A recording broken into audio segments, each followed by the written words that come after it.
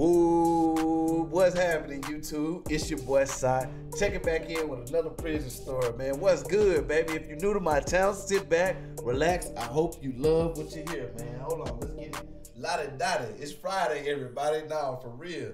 So, boom, I got a prison story coming for everybody, man. Straight off the unit. So, boom, I was going through some old paperwork, getting rid of some shit, and I found this, man. An old case from prison. I'm going to tell y'all about this day. This shit right here, believe it or not, will stop you from going home.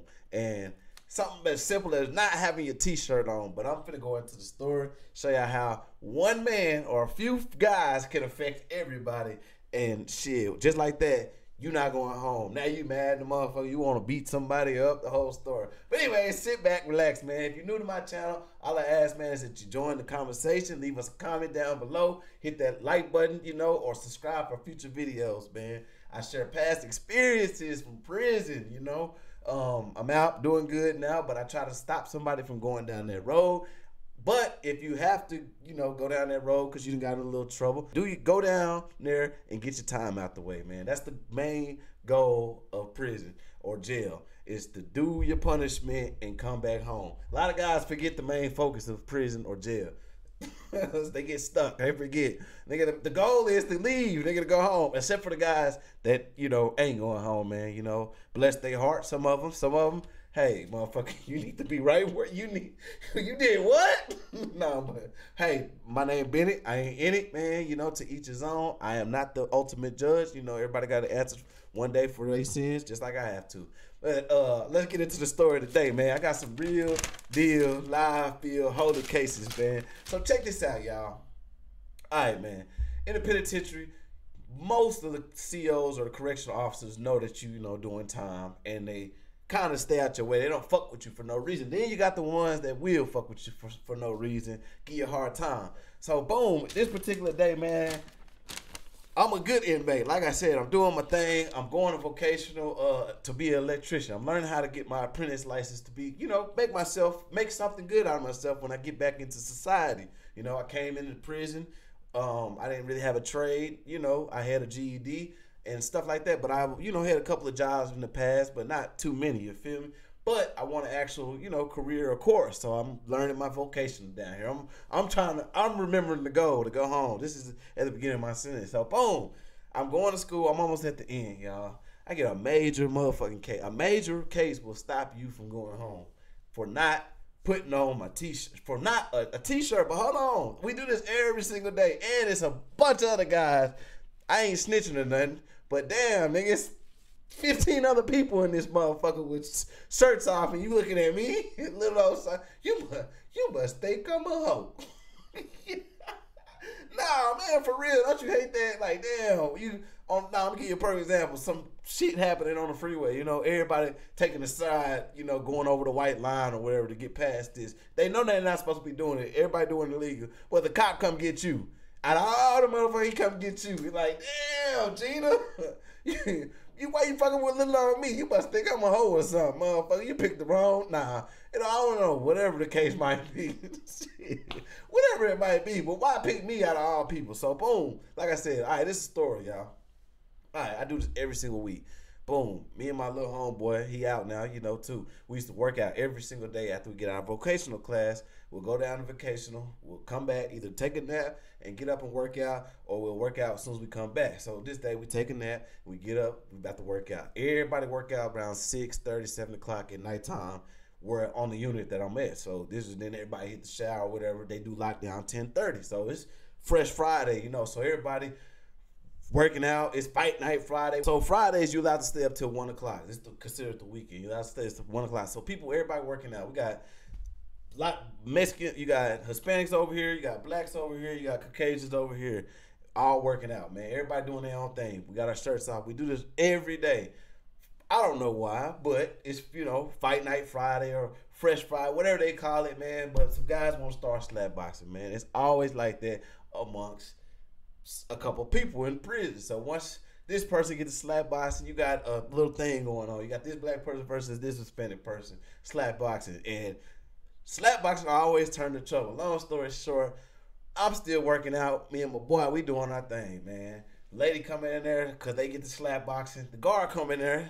Don't say nothing to us. We doing our thing. Don't say nothing to us. We're in our corner, working out, you know, reading the Bible, watching the news. We the good inmates, man. We in our own corner. We not part of the ignorance, the fools over here slap boxing, deciding, you know, they want to turn Friday into a Mayweather match and shit. You know, they over there.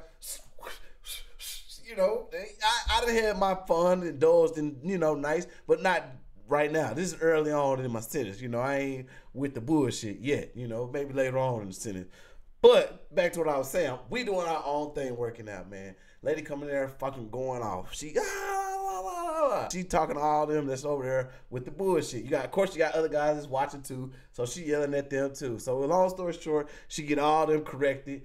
And she tell all them put all their shirt. Now they can't work out. They can't do nothing. They got to sit down and watch TV like some good little boys, inmates or whatever, you know. But on her way out, me and my boy, we still doing our thing. She don't say nothing to us. She walk out. Yeah, so I'm all sweating. I'm feeling myself, man. 2-3 minutes. I know she finna come back in there. How you doing? So boom, we see the sergeant come in with like 3-4 laws.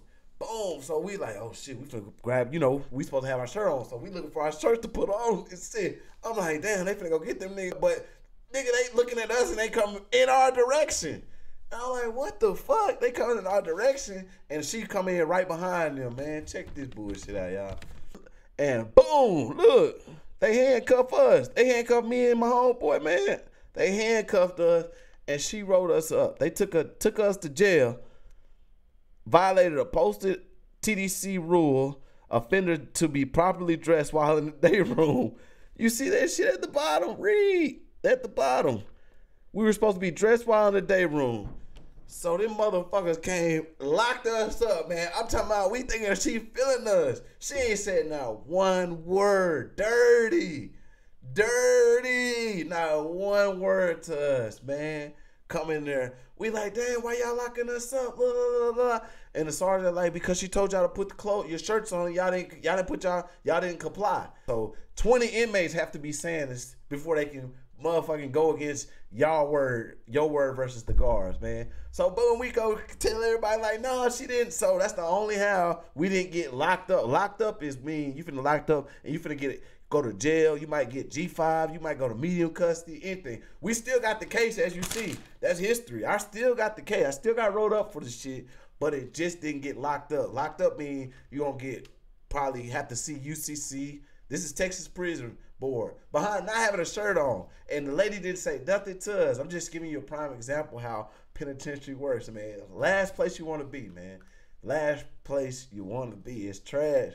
I tell you, man, I wouldn't wish it on my worst enemy. So anybody out there, it ain't worth it, man. Whatever the fuck you finna do, it ain't worth it. If you ain't talking millions, and tell you the truth, people that's like embezzling millions, they not getting life sentences and shit. They getting like 20 years type shit. The people that's stealing millions. If you gonna commit a crime, shit, at least you ain't throwing your life away. You better do some embezzlement or some shit. But murder, robbery, breaking in people's houses, all that shit is dangerous.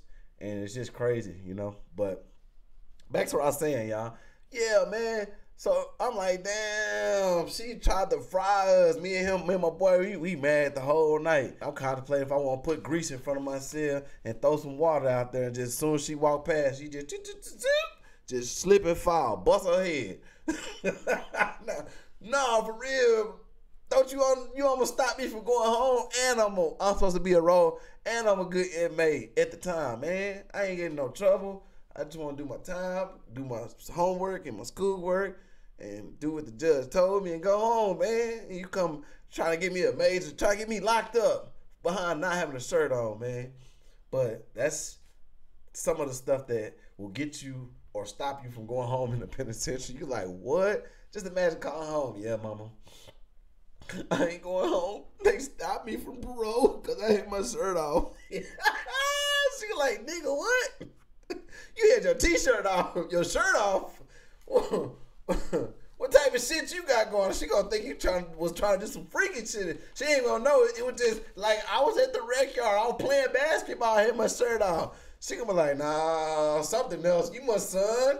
It's something you ain't telling me. I'm like, no, seriously, I had my shirt off working out. But it's fucked up, you know what I'm saying? But hey, that's just the penitentiary, man. I hope I made y'all laugh today, man. The moral to that story is you have to obey every single rule, because any rule can get you screwed out of parole and stop you from going home. But the bigger picture is don't go, because it's a system. Once you get stuck in that system, that trap, it's hard to get out, straight up, man. That's it and that's all, man. If you haven't subscribed to the channel, subscribe. You know, all I ask y'all, please, man, on your way out, hit that like button or leave us a comment down below. Until next time, man, much love, much respect. It's your boy, signing off.